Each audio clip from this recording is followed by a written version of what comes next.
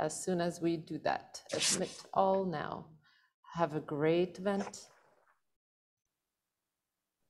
Okay, well, I will start.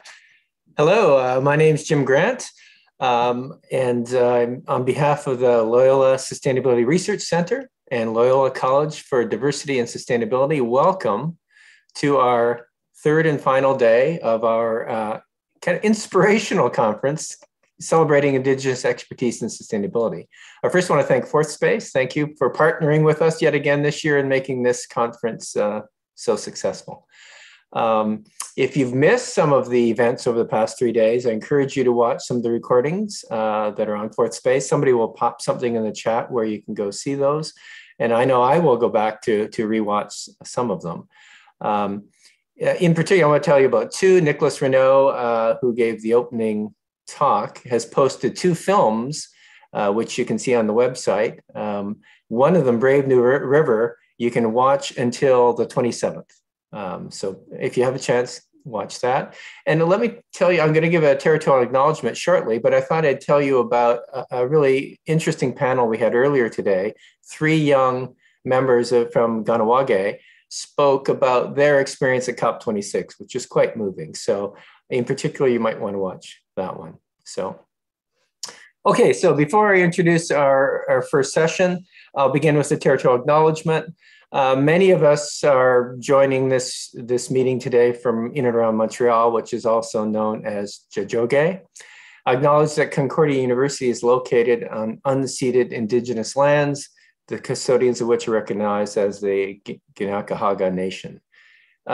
Much of our research in sustainability is about land and places. So I think it's particularly important to learn about the places we do our research. If you'd like to do that, or if you're tuning in from somewhere other than Montreal, Rebecca will put a nice tool into the chat where you can learn more about the land that's of interest to you. Well, this is our final event today with our second keynote speaker, which we're really delighted about. I'm going to pass things over to Carly Zeter in just a minute to introduce her. I'll say that this seminar is sponsored by the Department of Biology. So it's appropriate that Carly introduces her. She's a professor in the Department of Biology with an interest in urban ecology and the provision of ecosystem services. I think it's because Carly knows Andrea that maybe Andrea took time out of her busy schedule to come and speak with us today. So over to you, Carly. All right, thanks, Jim. I'm coming to you with my mask on because I've got some of my lab here, excited to watch Andrea's talk on the big screen on our lab projector. And so Andrea is an Indigenous fisheries scientist. She's a citizen of the Nisga'a Nation, as well as a new assistant professor at the University of British Columbia. But before that, Andrea was much closer to where many of us are now. She did her master's degree in biology at McGill, as well as a PhD at the University of Carleton University, just up the road in Ottawa.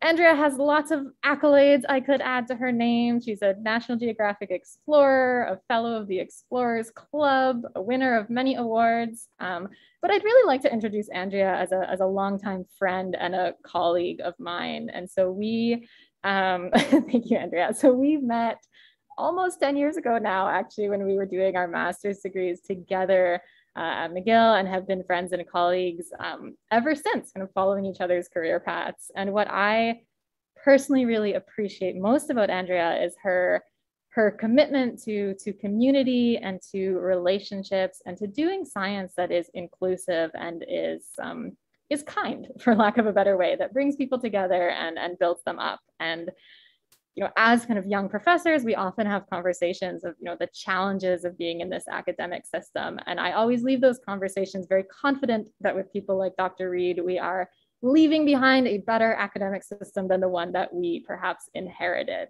So with that, I am so glad to have Andrea here with us today. For those of you who attended the Indigenous Youth panel earlier today, you heard a lot about the importance of weaving together Western and Indigenous worldviews in our science. And I think you'll get a great perspective on that from Andrea's talk. So take it away. So nice to have you here virtually with us. Thank you so much, Carly. And this definitely feels like a bit of a a full circle moment in terms of having Carly open things up as my, doing our masters alongside one another, but also to have Jim Grant, who was my master's external examiner, say a hello to start. So that's wonderful. I'm just going to share my screen, and could I just get a signal from someone that they can see that okay? It looks great. Okay, wonderful. Thank you.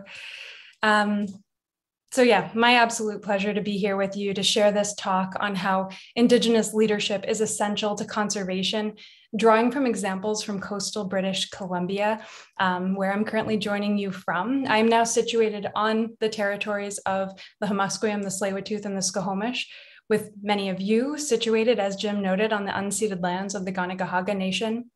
I'm a citizen and member of the Nisga'a Nation, as Carly shared, and that sits just on the border between British Columbia and Alaska, so just at the base of the Alaska Panhandle. So I'm a visitor where I currently am, but I'm also a proud partner of these nations on research initiatives that we've created together, seeking to understand and safeguard the health of water, of fish, and of communities who have long relied on and taken care of these beings and systems. I founded the Center for Indigenous Fisheries at the University of British Columbia in January of last year. And it's through my role as its principal investigator that I carry the immense honor and privilege of working with these nations and teaching and learning alongside students, many of which are working within their own home territories and for their own nations. We have initiated what is a first permanent center for creating, knowing, and sharing in the domain of Indigenous fisheries science within a university context, but we will not be the last.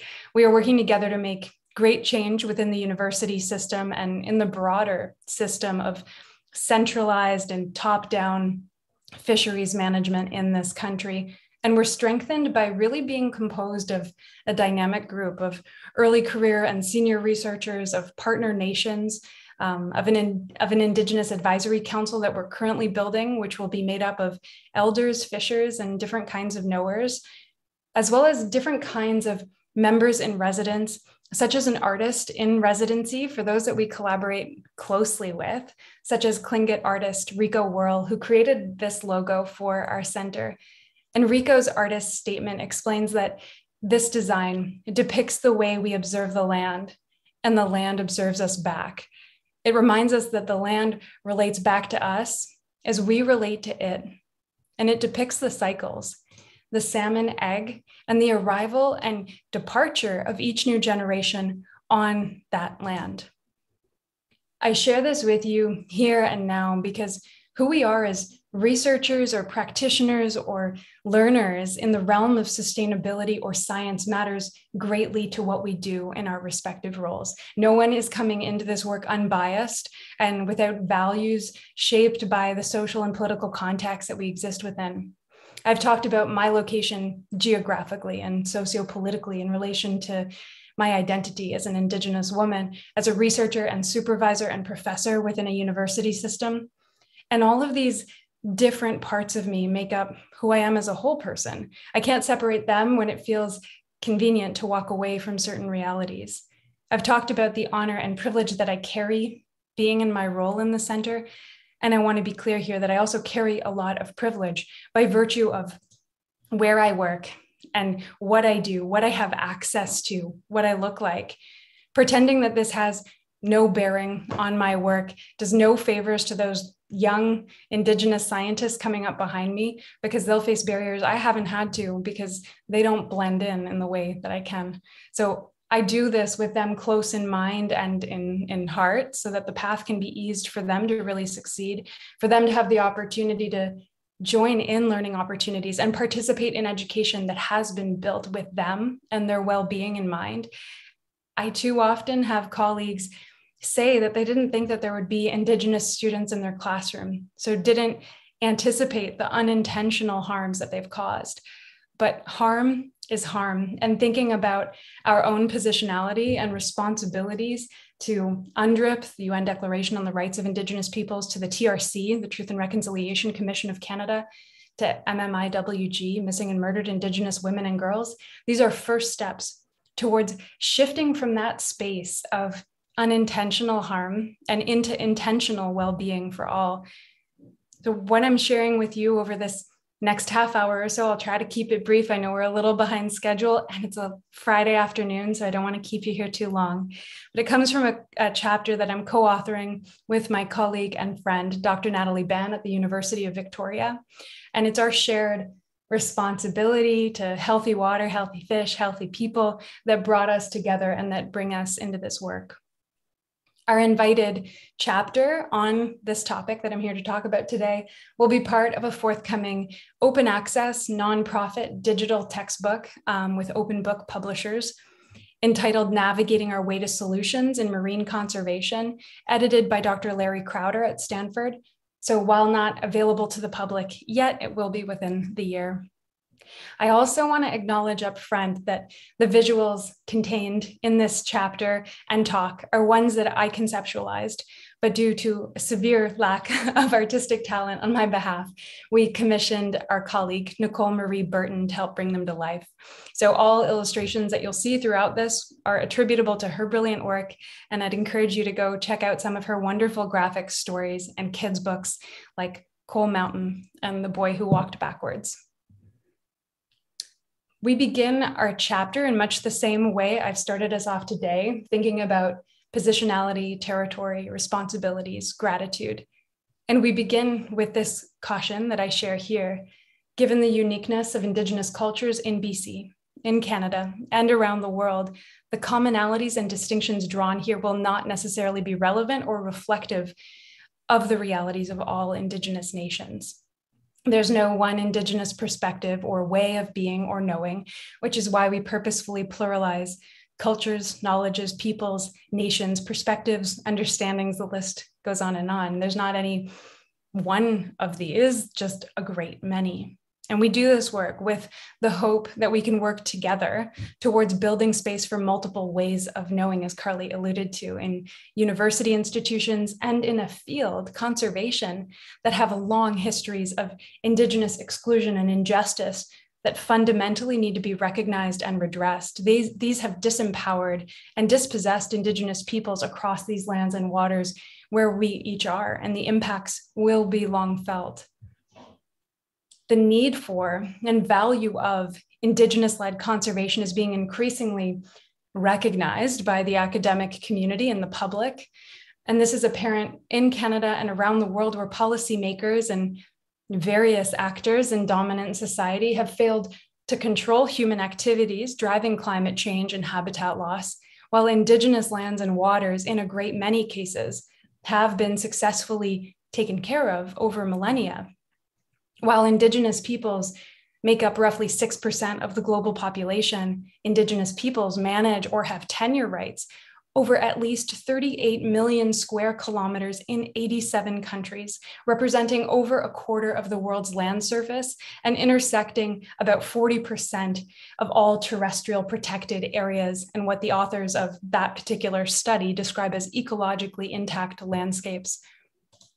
While how much control Indigenous peoples have over these areas is a giant and unanswered question, the fact remains that working in the realm of conservation and sustainability, working with land and water to protect land and water and their inhabitants, including ourselves, this requires working with the people who have rights and responsibilities tied up in all of these lands and waters.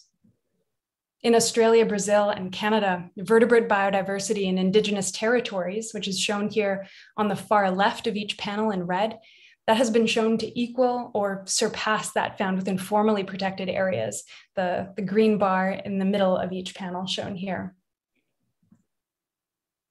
Far from this colonial idea of separating people from nature in order to preserve nature, of fences and fines, and the concept of the pristine primitive or untouched wilderness free from human influence, Indigenous approaches to conservation regularly place people as part of the system, recognizing that abundant clams, for example, on the coast of British Columbia are no accident and have in fact been cultivated, gardened, and kept by people through time, taken care of through relationships that involve ethics based on respect, reciprocity, and responsibility. And this is a figure that I'll come back to a few times throughout this talk. Supporting Indigenous-led conservation can help us meet our responsibilities to UNDRIP and the TRC, as well as agreements that have been reached to govern Crown Indigenous relations like the Peace and Friendship Treaties. In 2019, British Columbia became the first province in Canada to create legislation setting out a process to align provincial law with UNDRIP, creating potential to transform what has historically been a relationship of tension and conflict to one possibly characterized by collaboration, respect, and real partnership, though recent events would not signal these changes are underway. But at this current time of political and racial awakening alongside movements like Black Lives Matter and Land Back, there's perhaps greater social and institutional will to cultivate a more socially just reality for all people, ultimately creating space for Indigenous societies, values, knowledge systems to govern as they once did lands and waters within traditional territories. Over the last 2 decades, there's been a reckoning in conservation science that social sciences are vital to ensuring the uptake and efficacy of conservation measures, and that conservation science needs to embrace social ecological systems thinking to meet the needs of both the environment and society at large. Effectively, that social science methodologies and insights are essential to achieving successful conservation, and that the effects of conservation on people matter. We believe that conservation science is on the cusp of another reckoning, that social ecological approaches and methodologies alone are insufficient, and that embracing multiple ways of knowing, especially Indigenous ways of knowing, is essential if humanity is to protect biodiversity and respect and uplift human rights. However, recognizing the value of Indigenous knowledges in conservation, it isn't new, but many conservation case studies of the past have focused on these really utilitarian aspects of Indigenous knowledge systems by considering traditional ecological knowledge, TEK, as this source of data to be incorporated into Western science framings of conservation, or by appropriating aspects of Indigenous cultures into conservation, such as taboos. These kinds of approaches contribute to disempowering Indigenous peoples by extracting knowledge for external purposes and continues truly colonial legacies. Instead, what we need is conservation science that supports, uplifts, and respects Indigenous rights, stewardship, and knowledges, and thereby expands conservation approaches beyond our current Western science visions. Along with the reckoning of conservation science, to recognize multiple ways of knowing comes a need to understand what Indigenous science is. While Indigenous science was only defined as a term in the literature in recent decades, its existence is longstanding, and it is generally accepted now as the scientific knowledge of all peoples who, as participants in culture, are affected by the worldview and interests of their home community. According to the Worldwide Indigenous Science Network, Indigenous science is a way of perceiving the world that is holistic, participatory, and in balance with the Earth's life support systems. In many cases, across distinct Indigenous cultures, Indigenous science is holistic and inherently transdisciplinary. TEK can be one facet of it as a larger whole, and it is contained within a much larger body of philosophies and understandings. Indigenous knowledge and whole knowledge systems that are carried by languages and stories through time, through ceremonies and practices that are guided and protected by law. A common feature is that so-called nature, which is not viewed in isolation or as separable from people, is understood as being alive, intelligent, possessing inherent rights to which humans bear a tremendous responsibility. This is reflected as one example in the legal rights of personhood that were bestowed in 2017 on the Wanganui River in Aotearoa, New Zealand, to align with Maori rights and cosmology. the non-human, or what many term the more than human, are positioned as relatives or gifts, depending on the context and culture, rather than commodities or machinery subject to human control. Indigenous science, therefore, stems from a vastly differing foundation than Western science, culminating in super distinct approaches to understanding, interacting with, and stewarding the world around us. Indigenous stewardship practices are often steeped in highly reciprocal relationships, where it is not solely humans that need fish and land as examples, but that fish and land also need people as more than harvesters or users, but as caretakers and stewards. Humans are not strictly perceived as a destructive or consumptive force, but as beings with constructive or productive powers. For Indigenous peoples in coastal British Columbia, determining who has access as well as responsibility to a specific place and what shape that responsibility takes was and is linked to the clan system and specific house groups where chiefs and matriarchs often, in the context of house feasts or potlatches, which were banned in Canada from 1885 to 1951 as part of national cultural assimilation processes.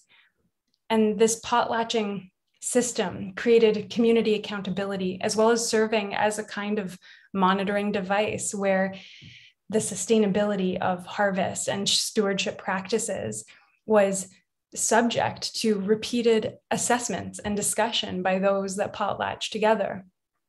What the literature calls customary tenure systems or locally managed marine areas are one common expression of Indigenous-led marine conservation that still form the basis of contemporary ocean management today in various parts of the world.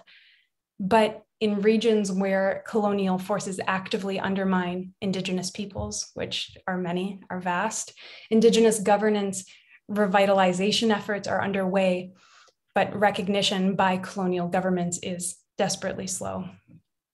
Our aim in this chapter, in addition to framing that context, was to demonstrate from our lived and ongoing experiences working in partnership with First Nations in coastal BC, what marine and freshwater Indigenous-led conservation can look like and lead to. Our focuses were on the Kitasoo-Hehe Nation on the BC Central Coast in the community of Klemtu, as well as my own nation, the Niska in northern BC, composed of 4 communities, Gingol, Lakalzap, Gitwinsilk, and Gitlakdamix, which is just across from Haida Gwaii, from the northern coast of Haida Gwaii. So I'm going to begin by walking us through the Kitasoo-Hehe case study, followed by the Niska, emphasizing that what I'm about to share from outside of my nation's context derives strictly from Natalie's collaborative research and relationships there spanning many years, not my own knowledge or experience, and vice versa. So like many nations, Kitasoo-Hehe marine governance flows from underlying principles of Kitasoo-Hehe law that guides all actions, respect, reciprocity, and interconnectedness with ties to knowledge transfer across generations. Everything from people to plants to animals to places have the right to be respected in all forms, including physically and verbally. People have a responsibility to show gratitude and maintain reciprocity in relationship with the land, sea, environment, and other people. And this responsibility is commonly shown through territorial access and gift giving. Exchanges can be between people and animals and supernatural beings. People base decisions based on learning from experience, including the experiences of past generations. And exchanging intergenerational knowledge, especially through story, is the main method to pass down these past experiences. And thus, language revitalization is so very important. Storytelling often occurs on the land and water while harvesting and processing foods, allowing experiential learning to take place. Adaptive management is a scientific principle that ties in with the concept of listening to your elders.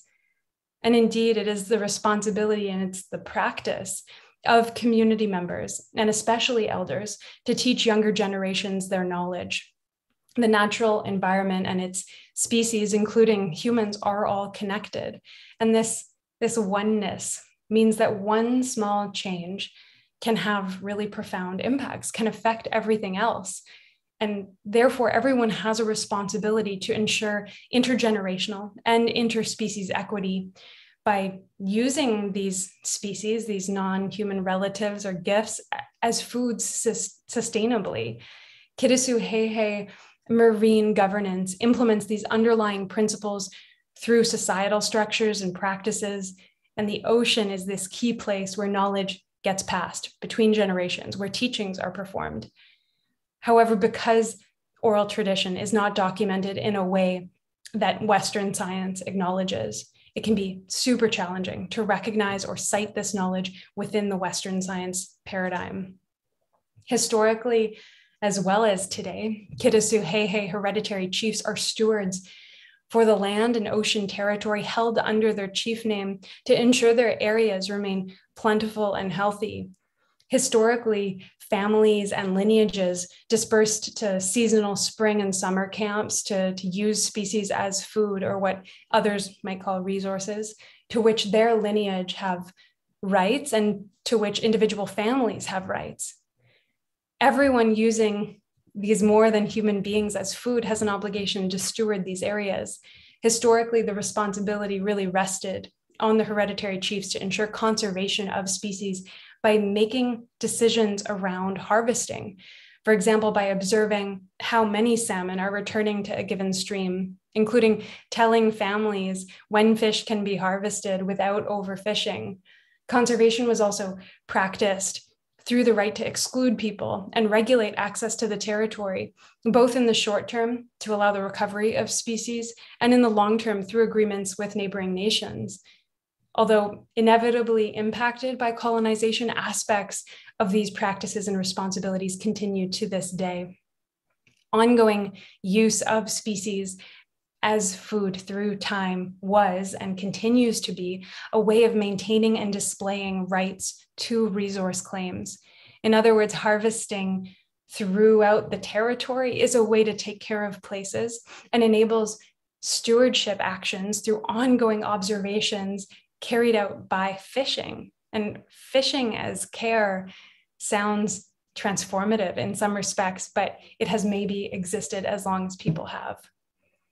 Selective harvesting is paramount within these practices, and examples include harvesting species that are abundant, selecting for specific characteristics and sizes, using fish traps and weirs that allow us to harvest selectively, or returning females or smaller individuals back to the water. Kitasoo hereditary chiefs continue to use their long-standing authority to stand against non-Kitasoo decisions being imposed on them. For example, in the 2010s, the Kitasoo created their own management plan for herring, and that was completely distinct from the federal government's plan. And Kitasoo members protested in an important bay in their territory, Kitasoo Bay, against the commercial herring roe fishery, reacting to concerns about declines in herring populations and unsustainable contemporary fisheries management. And after many years of protests, this has led to co-management of herring in their territory. And similarly, when Fisheries and Oceans Canada, formerly the Department of Fisheries and Oceans, DFO, when they disclosed new fishing regulations in Kitasoo Bay for community members, the chiefs told the fisheries officers that they did not accept them, and they went out to protest. Hereditary chiefs have the right, as well as the obligation, to stand up and provide voice for people, plants, animals, place. And through this act of self-determination, hereditary chiefs and community members practice their authority in regards to harvesting decisions, and making some considerable wins along the way, even though the Canadian government does not yet fully recognize their authority. The other example of historic and contemporary Indigenous coastal fisheries stewardship that we discuss in this chapter involves that of the Nisga'a Nation and the Nass salmon fishery in northern BC.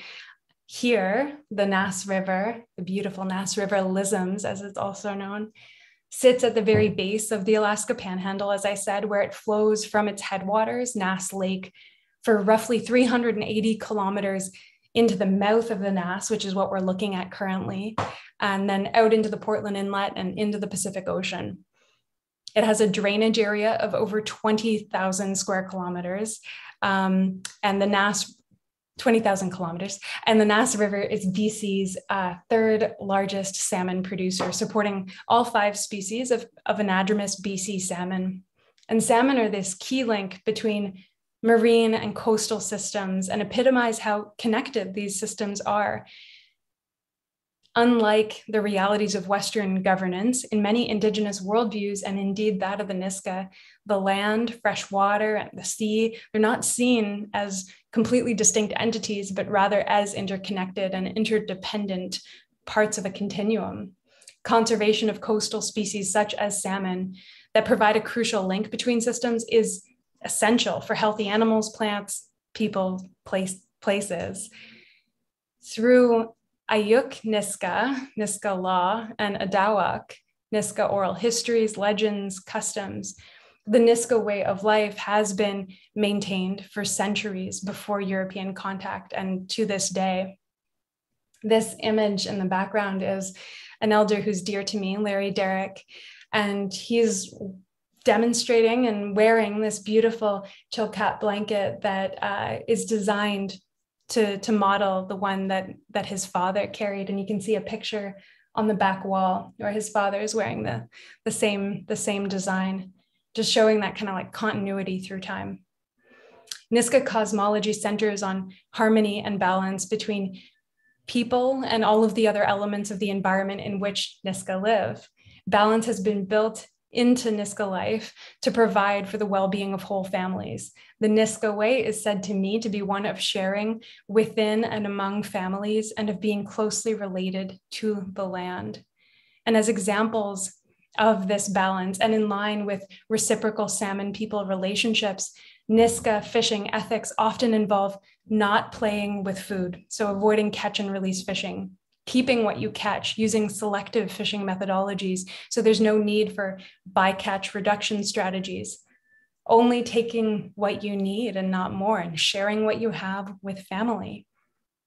This system has provided for the people of the Nass River, the Niska, as well as neighboring nations for millennia. And the English name, Nass, it likely comes from the Tlingit language for their word, meaning intestines or guts, in reference to the river's huge food capacity in its fish. And the Nass River has served as a veritable food basket for many peoples and organisms pre-colonization, and it continues to do so today, where it underpins a large commercial fishery and remains the lifeblood of Niska culture and commerce. In the year 2000, a landmark agreement between the governments of the Niska, British Columbia, and Canada came into effect, creating BC's first modern day treaty, one of only 4 ratified treaties out of more than 200 First Nations in the province, which involves a specific right to fish for salmon, a whole chapter on salmon, in fact.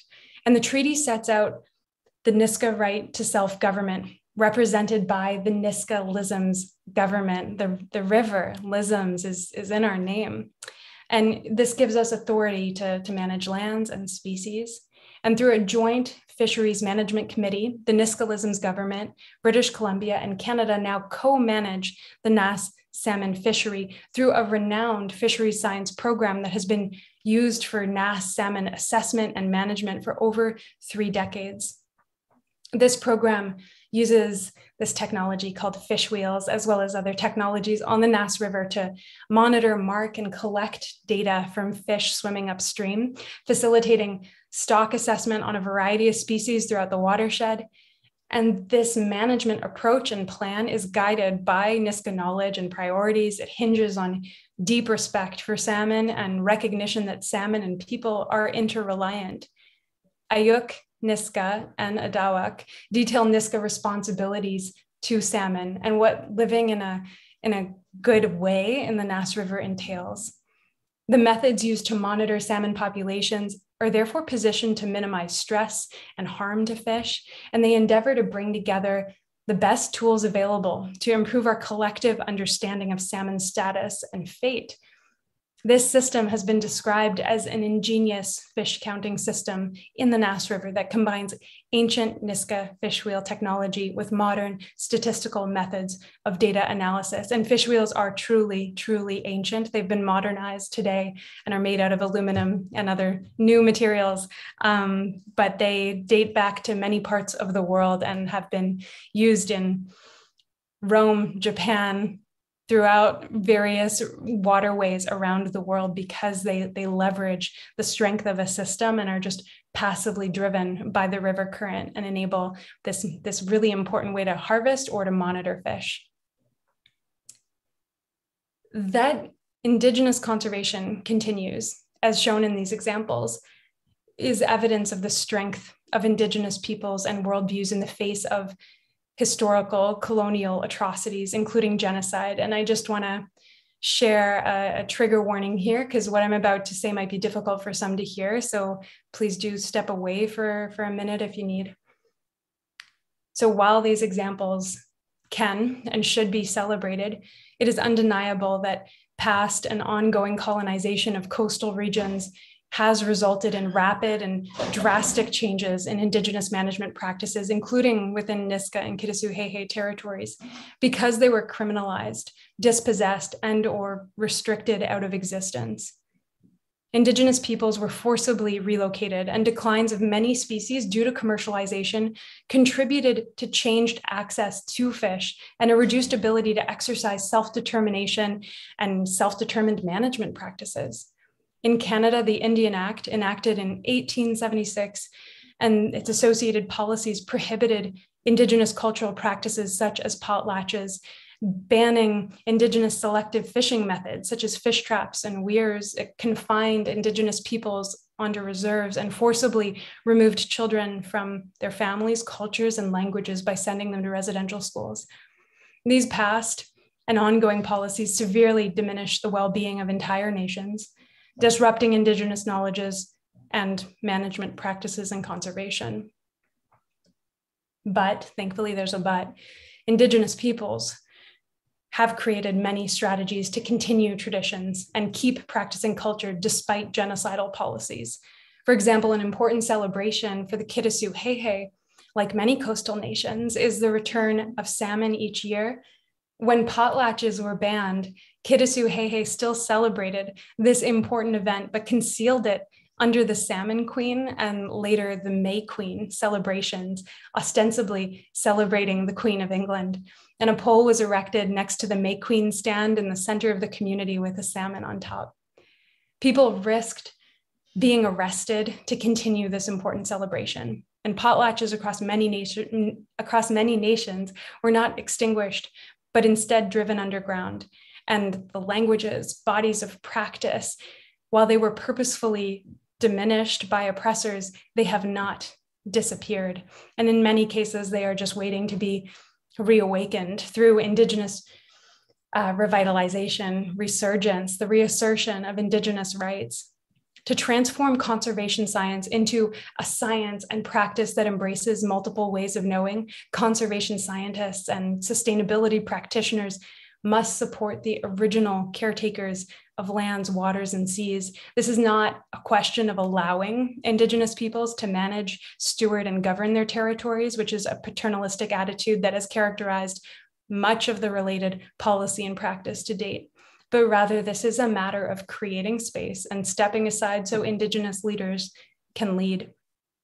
I can point to many resources, guides, and points of entry on how to do this, and I'm happy to speak more to these in the Q&A, but instead of prescribing steps that may or may not lead us to these ends that we all need, I'd like to leave you instead with a beautiful poem by Erica Violet Lee called Bones. The bones too, eat the bones too, eat the leaves of strawberries. Do not bite the fruit off and throw the rest away, as if the plant grew itself with the intention of being easier for human hands. Soft salmon vertebrae melting into my jaw like warm chalk, and taking bitter green with the sweet red shifts my perception of creation entirely. This is a lesson in scarcity, abundance, and reclaiming relational nourishment from what civilization calls trash. Erica's words help us think about the gifts of salmon and all beings, but instead of treating an act like eating the bones, like an act of self-sacrifice or inconvenience, or seeing sustainability strictly through this lens of scarcity, where all we need to do is eat less, do less, be less. A poem like this, I think it invites us into celebrating abundance, reclaiming traditions that allow us to be in relationship fully with these more than human beings. As well summarized by Jessica Hutchins, a Pailuku woman in Western Australia. She said that in Lee's poem, Eating the Bones, refusing waste, it isn't a practice of sacrifice or the product of mere survival. It is a unique and nourishing pleasure that is born out of living in the habit of abundance. That is, of valuing the bountiful world around us, which we are embedded in and interconnected with. While scarcity scares us into believing that we have to grab whatever we can, a sense of abundance comes from knowing that the cycle will continue because it is cared for. So with that, I'll say Toyak Sinisam. Thank you all for your time and care on this late Friday afternoon. And I hope that we have some time to talk and to connect, or totally understand if people need to peel off for their weekends. Thanks.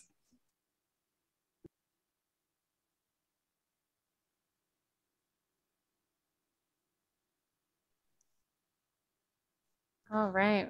Thank you very much, Andrea, for a really incredible and moving and beautifully illustrated talk. I'm sure we all appreciated seeing all of those illustrations to accompany your words. I am going to, unless Jim or Rebecca or someone jumps in to stop me, I think I am supposed to be stewarding our Q&A period here. And so if you have, thank you, Michael, for turning the lights back on. If you have questions for Andrea or comments to share, you can put your questions into the chat. You can raise your little Zoom hand. You can turn your video back on and raise a real hand at me, whatever is within your capacity to get our attention. Feel free, and I will relay those questions on to Andrea. And you're seeing some little, you should have seen some clapping emojis and some thank yous coming in the chat as well from those of us who are watching. I just want to share that I would encourage those that are comfortable. I understand we're being recorded, so totally understandable if you're not. But if you're comfortable, please do turn on your video. When we're here talking about relational work, it is so wonderful to see who we're talking to and, entering into this relational space with. Come join me. I can move over and make some room for the others that are in the room with me here. All right, great. So if we have questions or comments for Andrea, Jim, maybe Jim will start us off here with a question while others have a chance to collect their thoughts. Andrea, that was inspirational. Thank you for that. You've been trained in both worlds. Do you see treaties, as in BC, as the way forward for sustainable management? Just what's your bigger view of that? Yeah, it's a big question, an important one, Jim. I think treaties that exist, like the peace and friendship treaties for Eastern Canada, they lay out, these baseline mutual expectations for what Indigenous settler relations look like, and they've been largely neglected. There are so many instances where treaties are overlooked, and what is laid out within them doesn't hold water. So they can be extremely problematic, but they do provide us with documents to come back to. And I'm frequently reminded by Mi'kmaq elder Dr. Albert Marshall, who I have the privilege of learning from, that as Indigenous peoples in this country, we hold a unique responsibility and ability to take the crown to court, unlike many other citizens in Canada. And with that, we have this ability to enact change that can be really profound. And if we just look at some of the constitutional decisions, the Sparrow decision, the Marshall decision, they have really shifted the fisheries landscape in this country. And I think treaties give us some kind of leverage to work with and on, but it really depends on how well they are respected. In British Columbia, the context is so complex because colonization was a great deal more recent than in other regions of Canada. And few nations here, as I noted, have entered into treaty. So all treaties here are very modern day and quite contentious, but they are a means of establishing self-governance and establishing self-reliance. So it's an interesting and big subject and definitely evolving. Great, thanks for that. So respecting existing treaties would be a good start. Thank you. All right, looks like we have a question from Nick. Do you want to go ahead and unmute yourself there? Sure. First, thank you, Andrea, for a very enlightening presentation. I really enjoyed it. And I was wondering, what do you see that are the next questions to answer, or the next steps to take to make progress in this situation? I think it depends on who you are and what hat you wear. I think that the next steps vary greatly by that context. And those resources I alluded to, I can pop them in the chat. I find that, did I copy the right ones? Yes, I did. Okay. There are 4 links there, but they look like they've smashed into one. They do a really wonderful job because predominantly they ask a lot of really good questions to help individuals navigate this for themselves. And I find that a really useful orientation. I really meant what I said at the end in terms of, getting out of the way to let Indigenous leaders lead. There are so many blockages to that being the case, and to nations in this country having sovereignty over their own lands and waters. And so I think it's whatever we can do to enable that, to support that, whether that's making those interests known to politicians or on smaller scales. There's so much change to make within even our university context, like advocating for change in your localized space in which you work can be life-changing for other students and individuals moving through those areas. Thank you very much. No problem. I'm happy to elaborate more if you have a follow-up. All right, Bella, go ahead and ask your question here. Yeah, thanks, Andrea. This is really a really excellent talk. I work with Carly, and I work in urban systems, and maybe this is out of your expertise, and maybe this isn't a fair question, and I spend a lot of time thinking about how to support Indigenous-led movements and conservation in cities where it feels like colonization is kind of at its peak, in the way that it feels like the area where people have been forced off the land kind of the most. And so maybe I was wondering if you have resources or kind of thoughts on how you can do this in a more urban context, if that makes sense.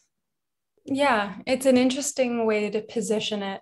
I would agree that erasure can be a lot stronger within an urban context, but I would note that even in what we would consider to be the most quote unquote remote reaches of this country, some communities have been located thousands of kilometers from where they once were. And we really see that south of the border in the United States, the Trail of Tears moved people from the territories they were connected to into whole new spaces and moving across what are now state lines.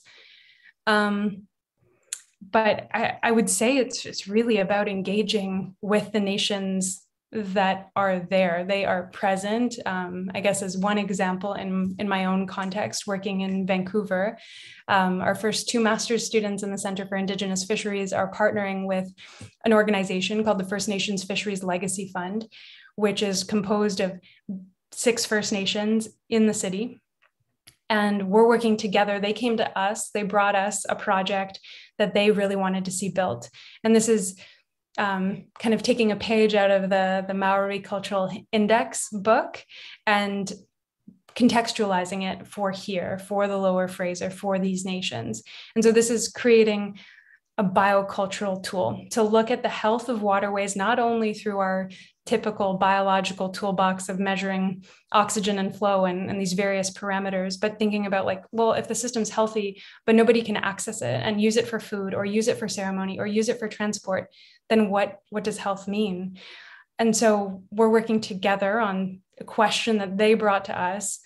We're working with them to build the tool.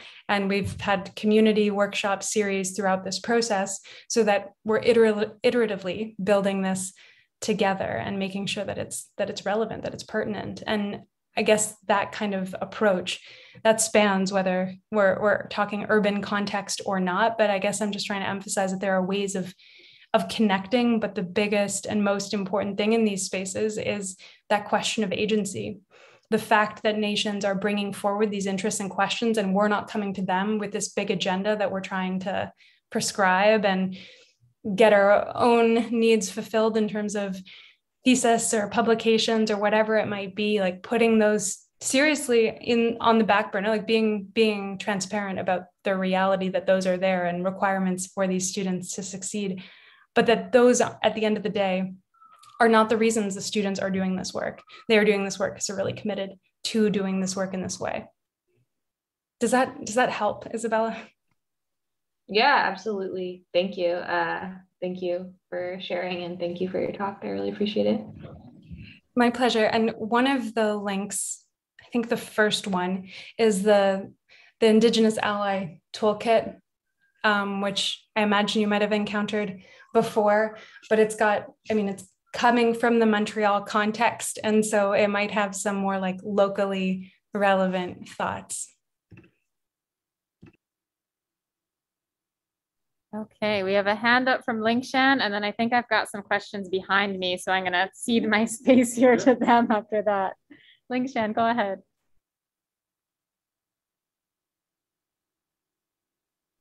We can't hear you.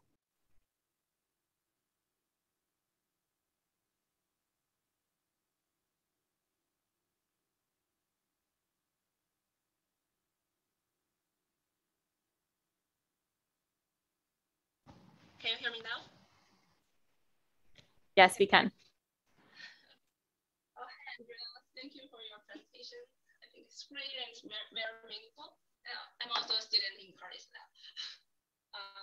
Well, I have a little question, but I don't know whether you have talked about it because I've been late for a few minutes for this presentation.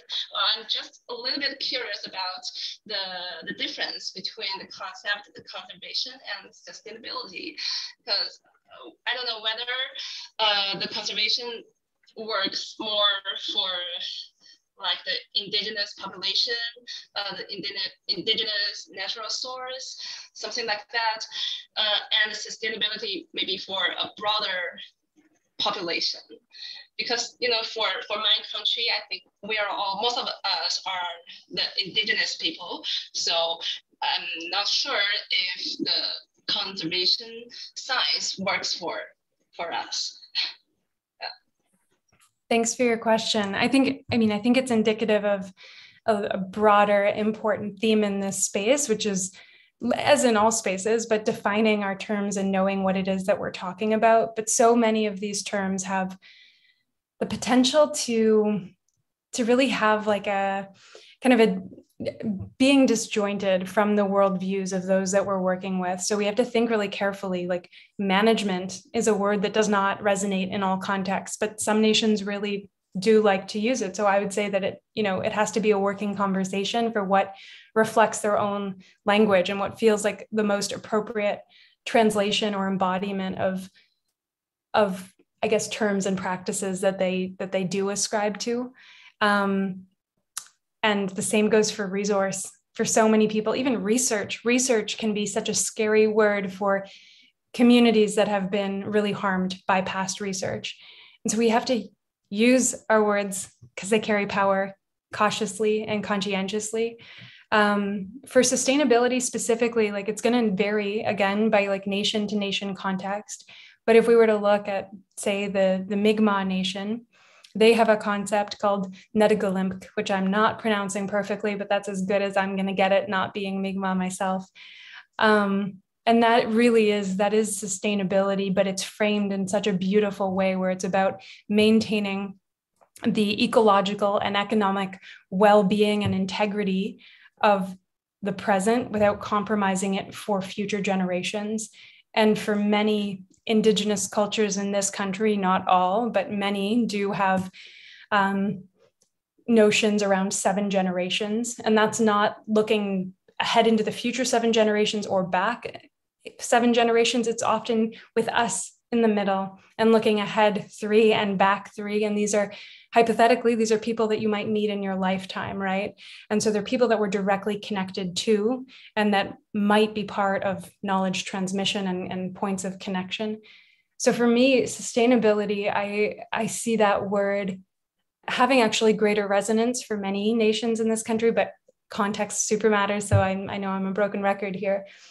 Conservation is loaded. And because of the histories of like forced removals from so many of our national parks where people were just pushed outside those boundaries, that can be a really rough pill to swallow. So it depends, but that word can be more troubling. Thank you.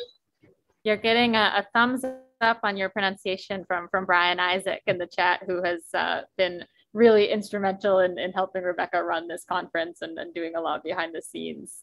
So thank you, Brian, for chiming in there. So I'm gonna bring, he doesn't have a name on the chat. So this is Eric Peterson, who's another biology professor. And I promise not in my lab, just physically in my lab space. So we're not taking over the whole conversation. Although Andrea and I did overlap in McGill, so it's good to see you again. But so, yeah, I love the talk. It's really fascinating. In terms of, so you talked a lot about sort of the contextuality, the context of local fisheries and the communities having this built-in knowledge about how to deal with and how to manage and how to, maybe manage not the right, how to live with these fisheries and how to build them into their lives. So, but as we're seeing, ongoing climate changes, we're seeing new gears or new sort of shifts, even from sustainable, food-based fisheries to commercial fisheries. Is there a role for sort of the non-Indigenous fisheries community in which we can help or even like aid in trying to develop these new opportunities? Or is there is this something we should just basically still stay back out of and try to say, like, you can to let people try and figure out how to manage these new resources or these new opportunities sort of on their own? By new opportunities, do you mean like as species shift with climate change and changes occur in our systems? Well, so I work on northern shrimp, and I've collaborated with a few communities, and I've talked to people in Nunavut who are working in fisheries there, and like shrimp is a deep water species that was basically not harvestable prior to industrial fishing. Like there would have been small scale near shore fishing, but it was, most of the stock was not reachable. So I guess I struggle with trying to figure out, okay, like how do we know a lot about the biology in other areas and how we might have succeeded or failed at managing in other places. But I guess what I struggle with is how much can we, I guess, provide knowledge transfer, or is there even like a way to integrate what we've learned in other areas with trying to help with trying to work with the community to improve management of these new fisheries, these fisheries that they might not have yet like the traditional knowledge around, besides like what we know about the whole ecosystem. Yeah, it's an interesting context as these things change. And we see that with salmon as well, shifting into the Arctic. And I'm so used to this frame of reference where salmon are revered, and then they're coming into these systems as new species where there isn't that history there. I would say that it's so similar to, receiving help on an individual level. Like, help is wonderful so long as it's wanted, and not everybody wants or needs it. And so I think, like, if the agency is there, and there's what you are offering is sought after and is being, done responsively to their interests and needs, then I think absolutely there's always a place for collaborative work in these spaces. I mean, fisheries are so complex, and if we manage them with only one group in mind, we are never going to manage them well. And I think that's been a common problem, right? For DFO, they are an agency that is tasked with conservation and economic opportunity all at once. And that is a profound paradox that has often put their own policies at odds with one another. I really think that we need to understand what Indigenous fishing rights are and allow that to enable agency on the part of nations. For the context of salmon on the West Coast, it is such a struggle because there is a very clearly prescribed order of access and priority. And after conservation, it is Indigenous food systems followed by recreational and commercial opportunities.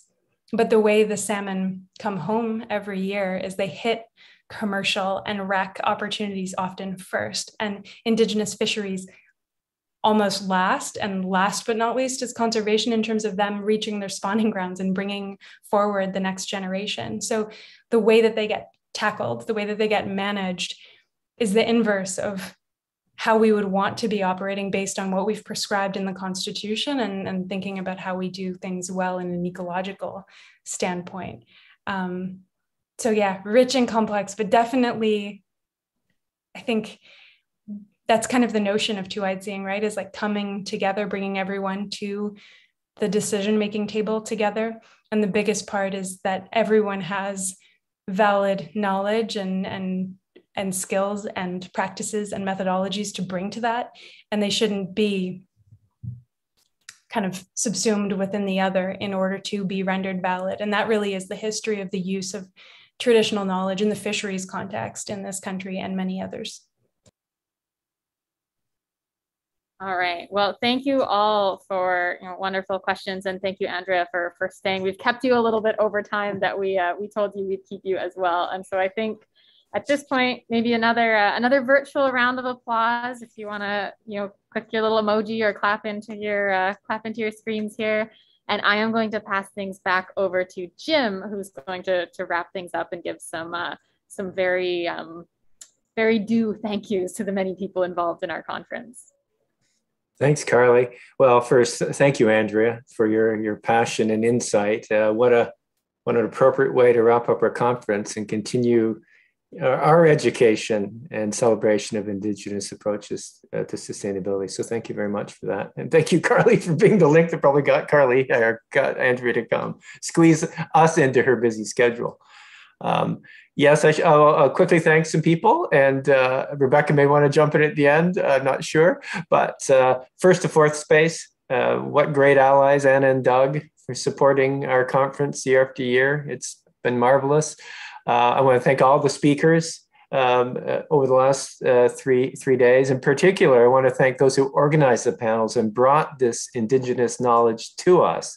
And I'll briefly name Geneviève Siwi, Jen Gabi, Sandy Lamel, Dylan Fraser, Nicholas Renault, Monica Morin, Jason Enns, Natasha Blanchette-Cohen, Alicia Barra-Lemay, and Carly. Thanks, Carly. Finally, I'd like to thank Dr. Rebecca Titler. This conference wouldn't happen without you, and to her able assistant, Brian Isaac, for making this all happen. So with that, I guess remind everyone, you can I know I'm going to rewatch Andrea's talk, get those references. There's so many great nuggets of information. And so watch those recordings, and particularly watch Nicholas Renault's film if you get a chance before March 27th. It's quite wonderful. The name is called Great River, I believe. Maybe, no, Andrew, Rebecca will tell me. Brave New River. Brave New River. And so it's a full-length documentary. We have access until the 27th. So, and Nicola is hi, here. Nicholas. Hi, Nicola. It's watch on Nicholas. my weekend playlist. I'm so looking forward to it. And thank you for sharing it with us. And if you watch Nicola, who led off the conference, it's such a nice juxtapositions with Andrea finishing. So thank you all. So bye-bye and have a great weekend, everyone. Thank you. Bye. Bye, everybody. We'll close up the Zoom now. Until next time.